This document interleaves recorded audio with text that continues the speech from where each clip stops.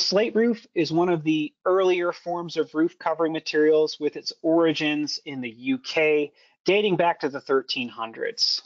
Slate is going to be at the top end of your roof covering budget.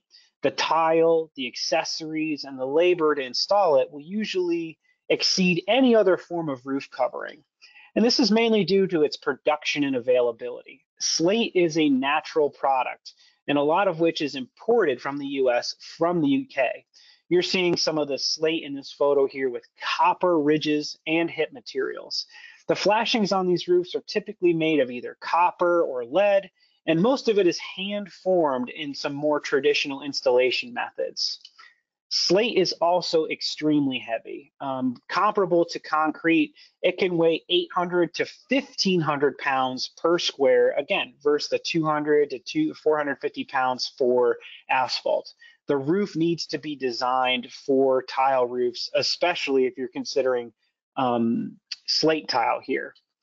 Now, slate is also extremely labor intensive. This is a specialty skill. This tile is harder to repair, more so than any other form, because it's more delicate, and walking on it should be avoided at all costs. It's installed similar to clay and concrete with battens.